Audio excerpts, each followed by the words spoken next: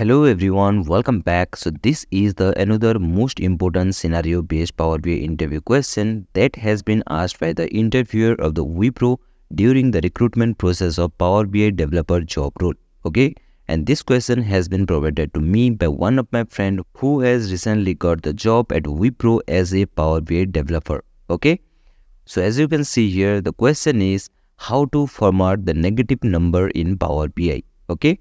It means the interviewer has given the scenario like this. Suppose we have a negative number and here you can see the number is minus 279.366. Okay. Now I want to convert this number into this format. It means if the number is in negative form, then first of all we have to represent this value inside the bracket by keeping the value as the positive. Okay. Then the next requirement is we have to do the round off figure for the value which is present after the decimal. Here you can see after the decimal we are getting the number as 366 and in the value we have shown that as the 0.4. Okay. Then the third requirement is if it's a negative number we have to convert the value as the red color. Alright. And if it is a positive number then we have to represent it with the green color. Okay. So here you can see this particular table contains 3 columns. One is fruits name, the next is value and this is formatted value. Okay. So if the value of the fruits name are positive, then we have to convert the color of this particular number to green. And if it is negative, then we have to first of all do the rounding off. Then we have to keep this value inside the bracket and the color of this negative number should be red. Alright, so this is the requirement. So how can we do that? Now let's see how we can resolve this. Before that, let me show you in this Pbix file, I have imported one table called as the fruits. And this fruits table contains 2 columns. One is the fruits name and next is the values. Okay. And this value column contains the data like positive number, negative number and the 0 value. Alright. Now let's move to the report view. And now here you can see this is a table visual that I have already created. Okay. So to create this table visual, I have dragged the 2 column that is fruits name and the value column inside this column section. Okay. And then I have created this table visual. Got it? Now to resolve our problem, what we can do, we can create another measure on this particular fruits table. Okay. So for that, just right click on this particular table, then click on new measure. Okay. Then rename it as formatted value. Okay. Equal to, and here we will use another DEX functions that is called as the format. Okay.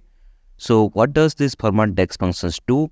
It is basically used to convert a value to text in the specified number of this format. Okay. So if you want to give any specific format to this particular value, we will use the format DEX function. And this format DEX functions take 3 arguments. First is the value, then format, then local name. Alright. So in place of the value sections, what we will do, we will pass the another DEX functions that is max of this value column of this fruits table. Okay. We will pass this particular column inside this max DEX function. Okay. Then close the bracket. Then give the comma. Okay. So what does this max DEX functions do? It will find out the max value from this particular value column of the fruits table. Okay. And then it will give a format to that particular value of that values column of the fruits table. Alright. Then in place of the format, we will pass the value inside this double semi-quotation. Okay. And here we will give as has, comma, has. Okay. Then dot. Then again we will give the has. Okay. Then give the semicolon.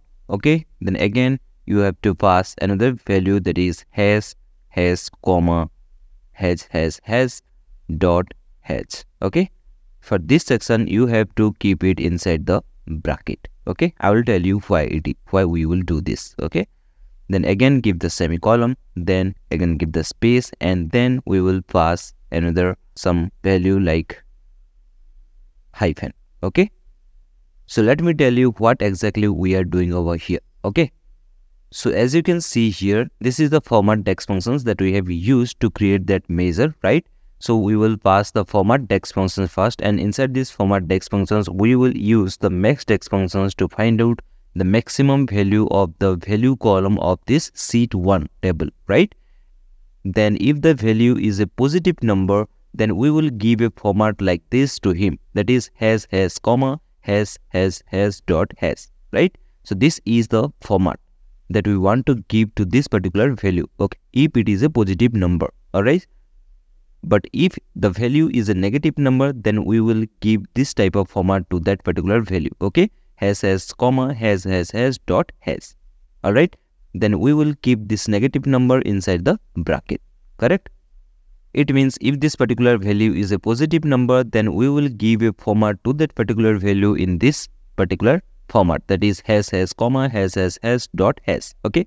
And here you can observe that after the decimal we are giving only one has symbol, okay. It means we are doing the rounding off on this particular things, okay. Then if this particular number is a negative number, then we will keep that value in positive form and we will pass that value inside this parenthesis, correct? Then in the third case, if this particular value is not a positive number or not a negative number, it means if this particular value is 0, then we will pass the value as this type of alternative result, okay. Then click enter, alright. And here you can see we have successfully created another new measure that is called as the formatted value, alright. Now just click on this particular table visual, alright. Then drag this formatted value column into this column section. And now here you can see we have successfully added this formatted value column into this particular table visual, right? And you can observe here wherever the value of this particular value column is positive, here we are able to see the same value, and wherever the value is in negative form, we are able to see that particular value with rounding off format, and that is in positive form, and that is inside this bracket, okay. Here also you can observe this negative value is present inside the bracket value, and here also you can see the same thing, okay. And wherever the value of this particular value column is positive, we are able to see the same value with rounding off value, correct? And if the value is 0, then we are able to see the hyphen, right? And you can observe another thing on this particular column is that here all these values are present on the left hand side. But if the value is a number or it's a numeric value, then it should always be present on the right hand side. Here you can see this value column, all these values are present on the right hand side, but in place of this, here all these values are present on the left hand side. Why it is? Because we have converted the data type of these particular values into the text format, okay.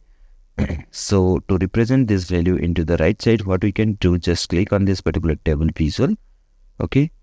Then go to this format, then here we have a options called specific column, right? So just click on this drop down, then here you have to select this formatted value column, okay. Then here we can do the alignment, that is the right hand side, and here you can see all these values are now present on the right hand side, okay. Then we want to convert the value into the green for the entire column. So for that, just click on this text color, okay, and click on more color, then select the green color, okay, and here click in the outside. And now here you can see all these values are present in the right hand side of this particular column, and all these values are in rounding off format for this particular value column.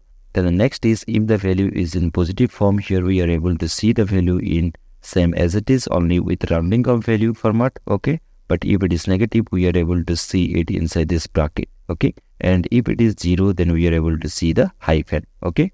Then our next requirement is if the value column contains the value as a negative, then here we have to change the color of that particular value into the red color, right? So how can we do that? For that, again click here, then right click on this particular formatted value column. This is a formatted value column, right? So just right click on it, then click on conditional formatting, then click on font color, okay. After that, you can see this type of pop-up over here, okay. Then in the font style, select the rules, okay, then apply to value only, and in place of what field should you based on, here in this drop down, here we have to select the value column, okay, because we are changing the color of that formatted value column based on this value column only, okay. So we have to select the value here. Then here we will select the sum, and in place of the rule, what we will set, if the value is greater than or equal to 0, and in place of here we will select the percentage, and here we will select the less than. Okay, it means if the sum of the value column is less than 0, here we will select the number, then we will change the color to red color. Okay, then click on OK. And here you can see we have successfully changed the color of those negative values into the red color. Okay, and if it is positive, we are able to see this value as the green color. Okay, so in this way we can achieve our requirement. All right, so thanks for watching. Take care. Bye bye.